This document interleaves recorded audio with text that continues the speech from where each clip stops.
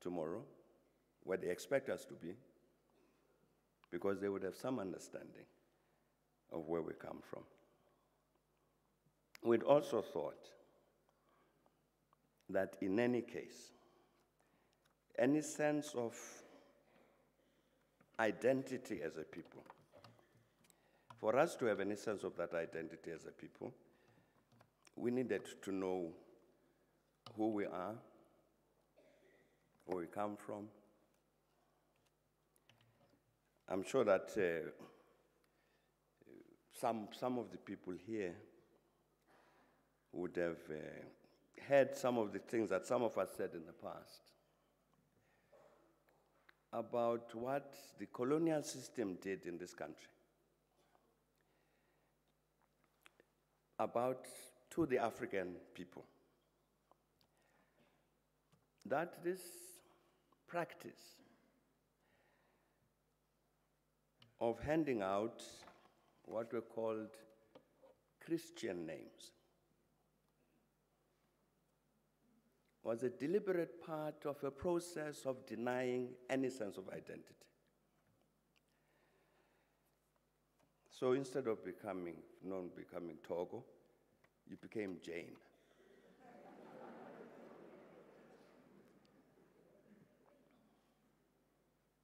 Instead of being Kalima,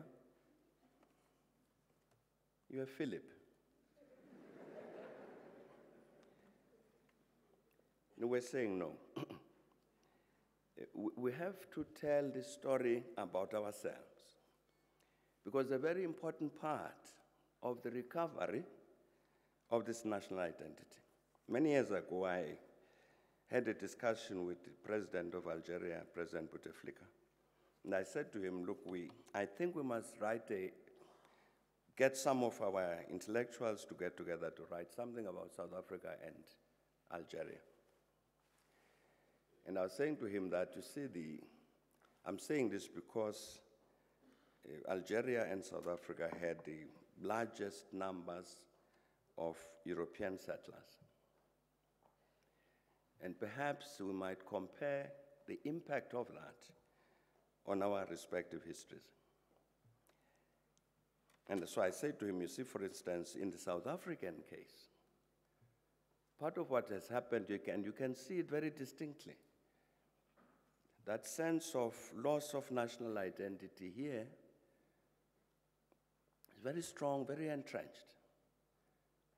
Go to a country like Nigeria, they don't have this problem.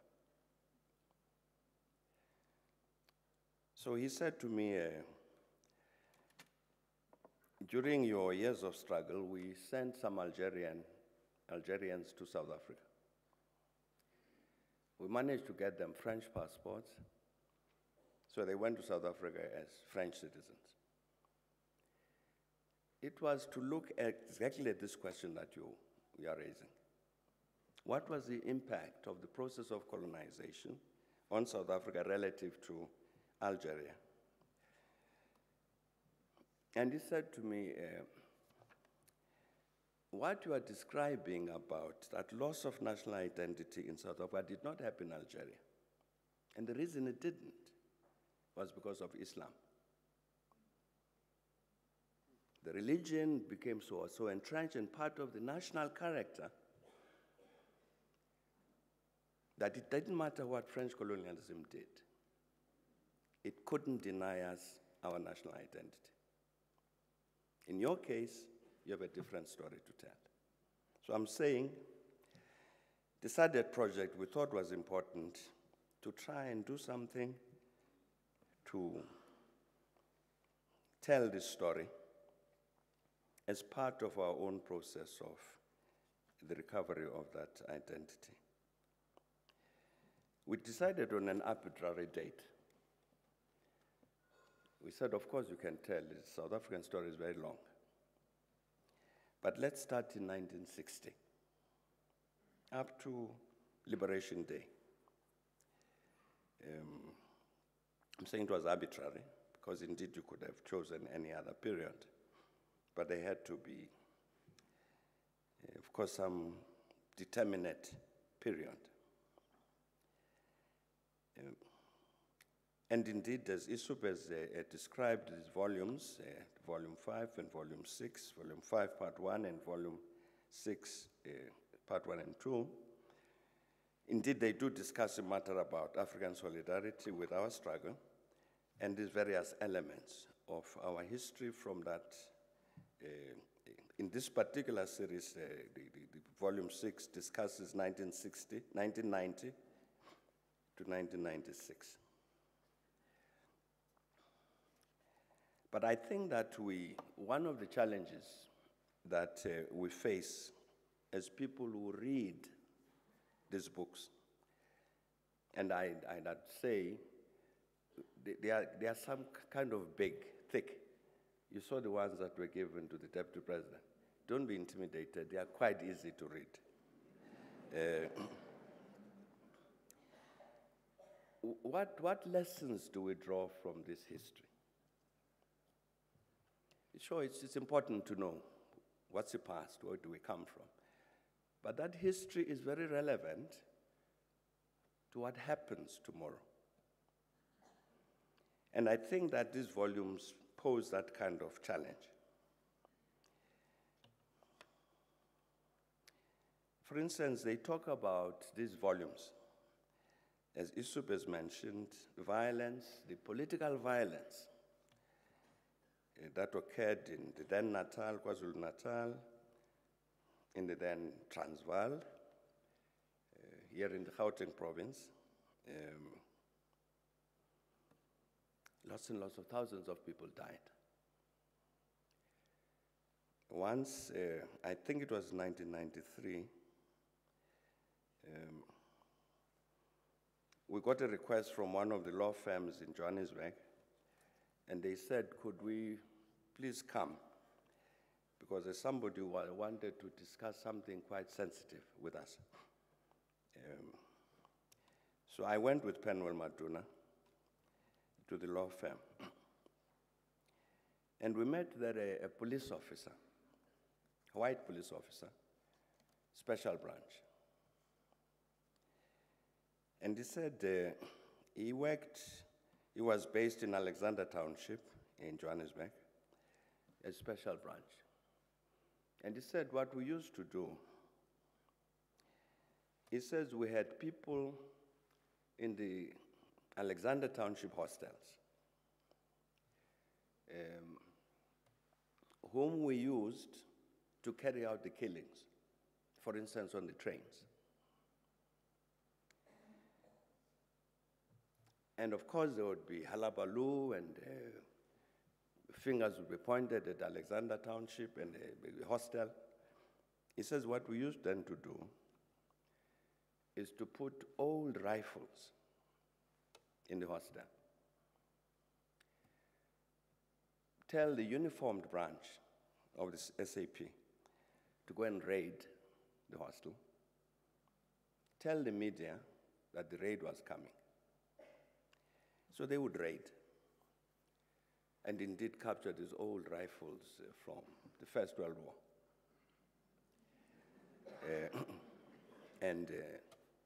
This is success. The South African police are acting against this violence.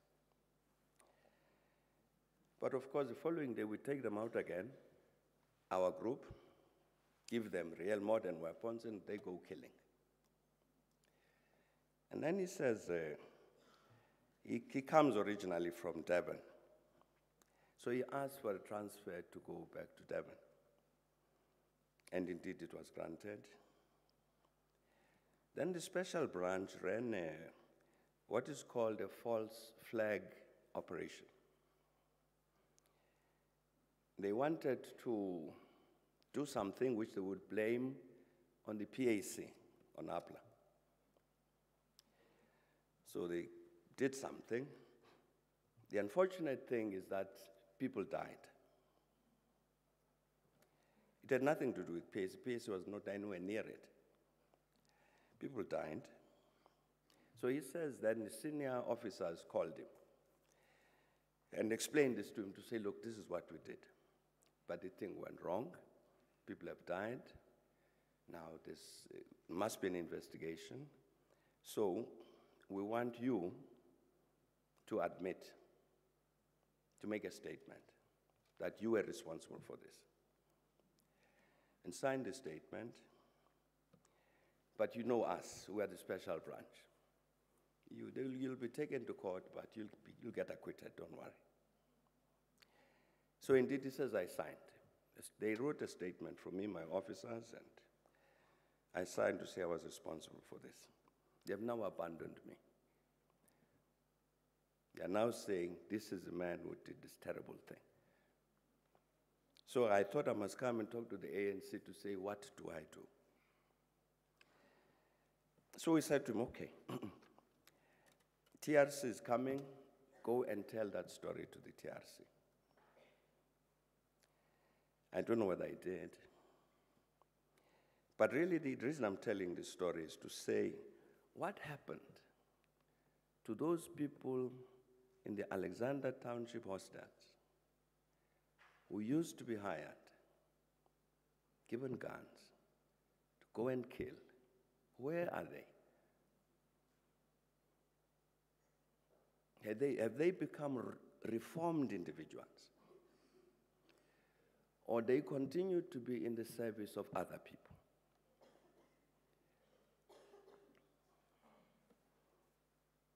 There was another report prepared by a very respectable South African, and he told us that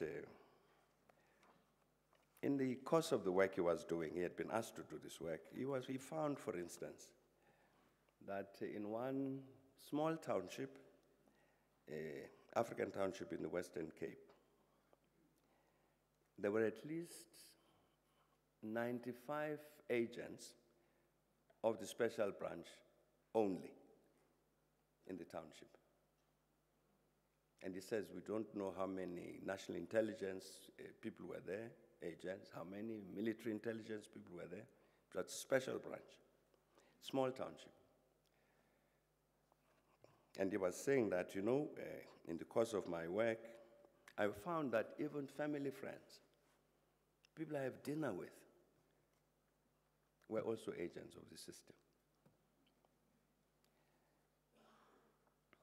We had hoped that the TRC, one of the things that it would do, would be to tell the story of what used to be called, George, you'll remember this, George Bezos, the National Security Management System. Those structures. It didn't. We wanted it to tell the story because we thought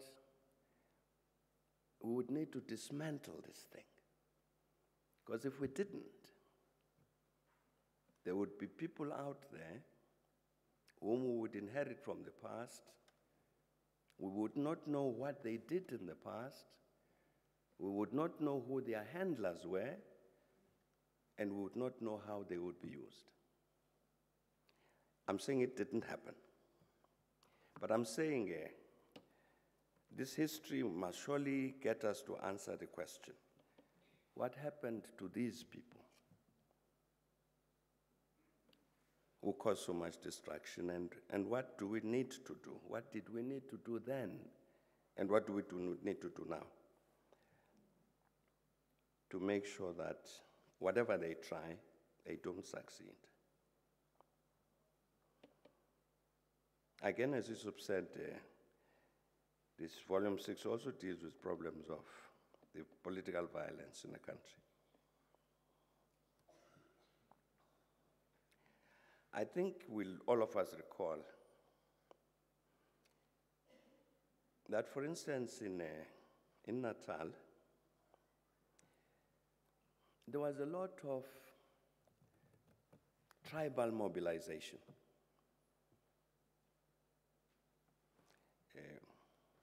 The IFP presented itself as a Zulu ethnic movement. And some of the violence there related to that, not all. The volumes also talk about issues that have got to do with political transformation in the Bantustans.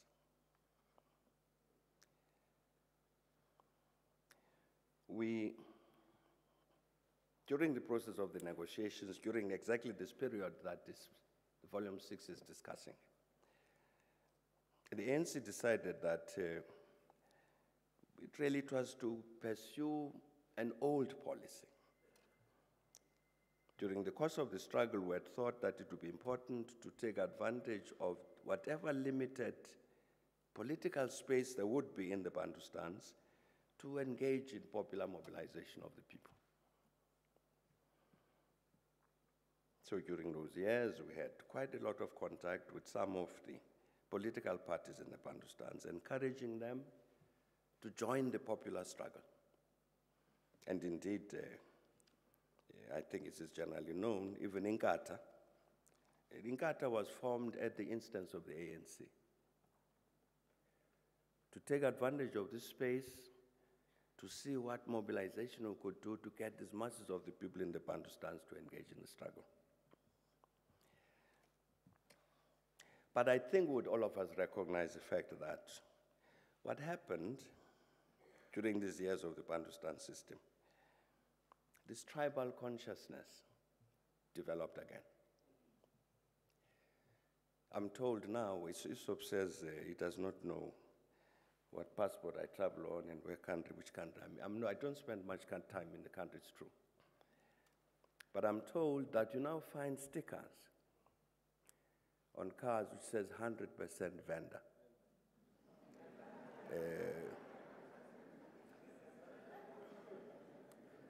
And there are other stickers of, 110% Tswana.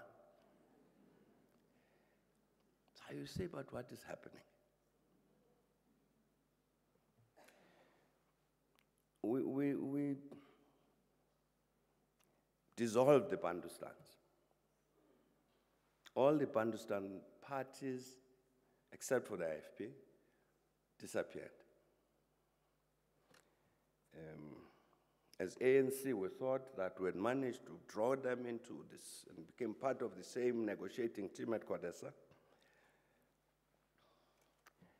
But I'm saying this history that's told about political transformation in the Bantustans, violence in Natal and all that, surely must get us to answer this question. Did we in fact defeat the tribalism which the apartheid system sought to encourage? I don't think we did. In many ways.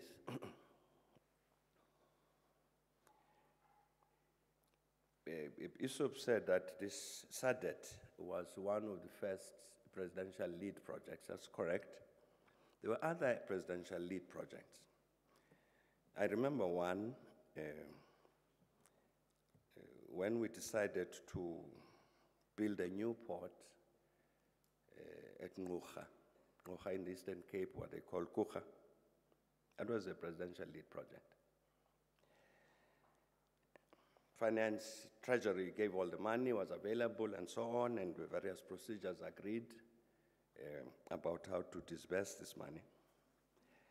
Then at some point, we get some very urgent calls from the managing director of the project to say work has come to a standstill because Treasury has not given the money, which came via the government of the Eastern Cape.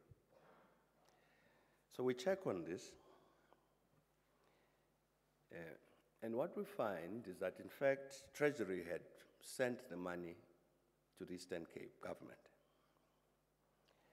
And then there were two officials in the government who were to sign document transferring the money to the project. Now, and these two officials sit in one passage in an office building, one passage, one this door, the other one that door, with some doors in between.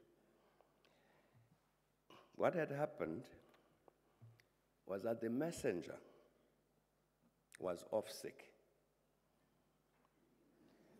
So one official had signed the necessary papers. Now the practice, I'm told, is that then the messenger will come, collect these papers from this official walk 2 doors down and get this other official to sign. As a result of which, then the money would be transferred to the project. The messenger was off sick. So there was nobody to move this paper. And that is what caused the delay. Now, I'm raising this because you are talking about an administration in the Eastern Cape which had to absorb civil servants from the Ciskei Bantustan and civil servants from the Transkei Bantustan. And they came into the public service with habits that were born of that system. Have we defeated this heritage? I'm saying this history that is told in this volume it forces us to have to ask these questions in order to be able to say, therefore, what do we do? Again, Yusuf mentioned the matter of the National Party and the changing of minds. Have the minds changed?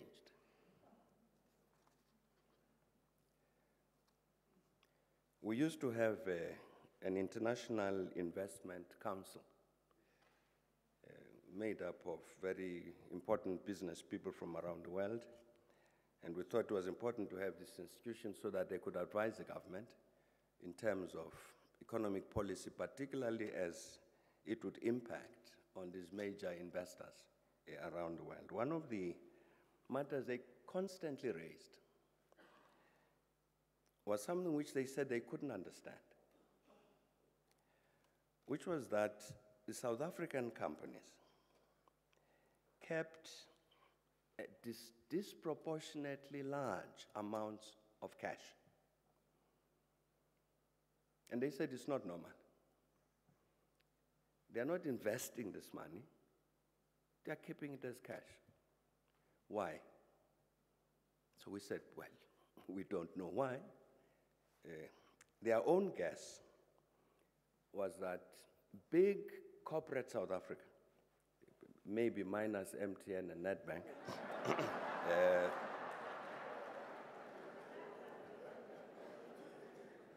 their own guess was that big corporate South Africa knew this as a matter of fact, that disaster would happen. That this story about this transition to democracy in South Africa is too good to be true.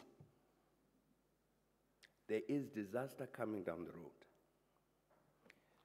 So the best thing for us to do is to have cash in a suitcase so that when the disaster comes, you can't take away the factory, but you can take away the cash. That was their guess. Whether they were right or wrong, I don't know. But these were big international business people, but that was their view. But I'm saying we have a chapter that discusses national party and the changing of the mind. And we talk about national unity, national cohesion, shared patriotism. Are we there? Have the minds changed? I think we must ask these questions. We must ask questions about women's emancipation. Again, it did say quite correctly, there's a chapter on this issue. Where are we with regard to this important matter of women's emancipation? Indeed, how far are we? How far have we advanced with regard to this struggle reflected in these books, struggle which involved many people, not just ANC and so on, but everybody, for the eradication of the legacy of colonialism and apartheid. Where are we? I think we need to answer these questions and look at them critically, and I think this history that's told here will at least say, when everybody engaged in this struggle to bring about change, it was to achieve these objectives. And having said that, must then answer the question, what progress have we made? What obstacles have we experienced? What do we do? MTN Nedbank, thanks. And the lottery also and others who have contributed, and I want to join again everybody to say thanks to the contributors to these volumes, as well as the board and the staff of SADET. ISOP might speak about this as we close, about the future. One of the matters which the board has correctly decided is that we need to produce a more popular versions of this book, particularly to be available in the schools. So that will be done.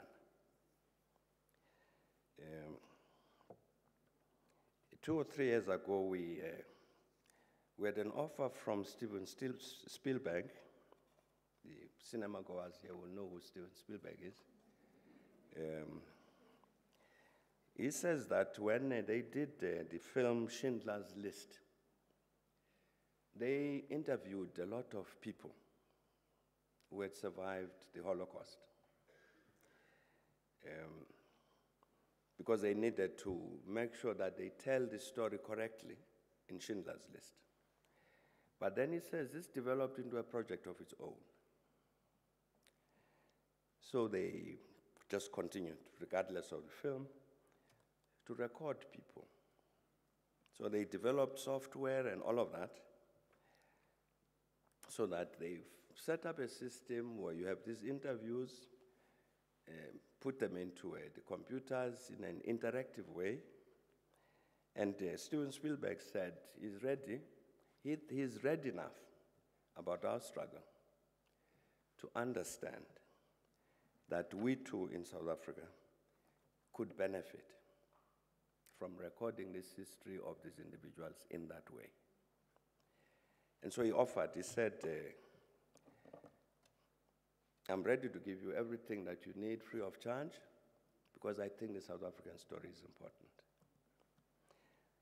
We said to him, Mr. Spielberg, wait. We'll come back. I think we'll have to go back to him. I'm saying this is the future. So to make this history more accessible to many more people. But I'm saying that in making it more accessible, we must also pose the challenge. Having read all this and understood all this, what then? Thanks, Isu.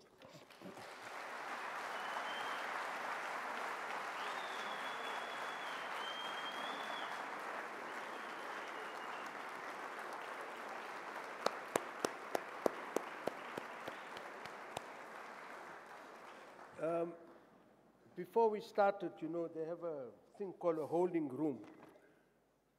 And so President Thabo said to me, but Yusuf, what is a keynote address? I said, I really don't know. And now in the course of my life and working with him, I've learned a great deal. Tonight, I've learned something else. Now I know what a keynote address is. As we wind up, the first thing I'd like to do is I would like to ask the members of the board to please join me here on the platform. Please come. That's Vincent Mapai.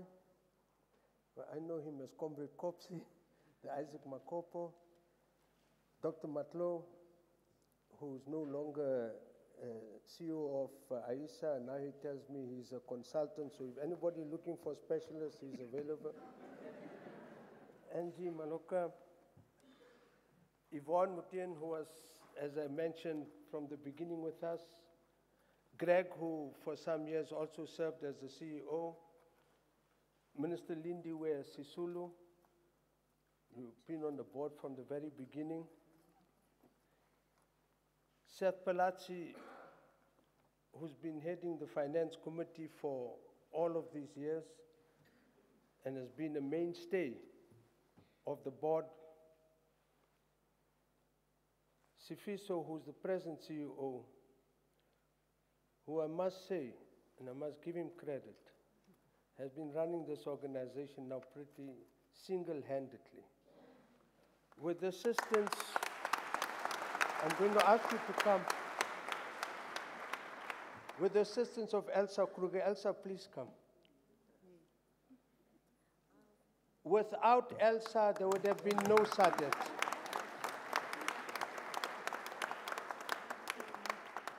And Lindy, when they want to employ too many civil servants, take Elsa. Single-handedly, she was running our office for nearly 13 years. And Elsa, to you, on behalf of the board, because this is our last public meeting, I want to say thank you for everything you did. Even when Elsa was very sick, or the husband was very sick, Elsa would still be at work.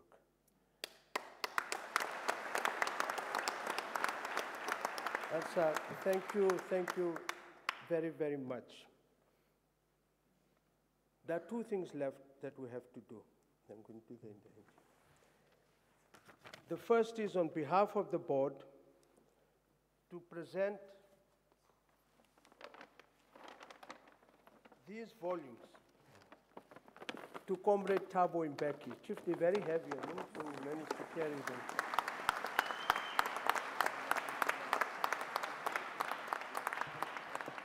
Sufficient. And now I'd like to ask a representative from each of the families of our board members who had left us, because on behalf of the board, we'd like to present these copies at this event to the families of the board members who are no longer with us. Naledi, are you coming? Gugu, are you coming from? Who else is here, Chief? Nedbank said they'll take Dr. Isaac Mays. Who will take? Nedbank Rep will take here. Ivan Mays. Then what about the family of Masondo? Who's here from Masondo's family? Is there anybody here from General Masondo's family? Yeah. I didn't respond. Oh, they didn't respond. Sorry, so we'll get it to them.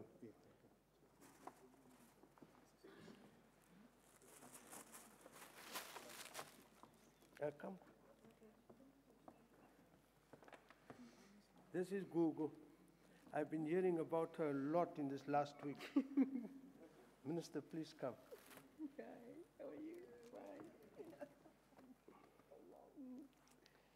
Minister, on behalf of the board, this is in recognition of the great contribution by Uncle Joe Matthews. For those of you who don't know, Naledi happens to be the daughter of Uncle Joe.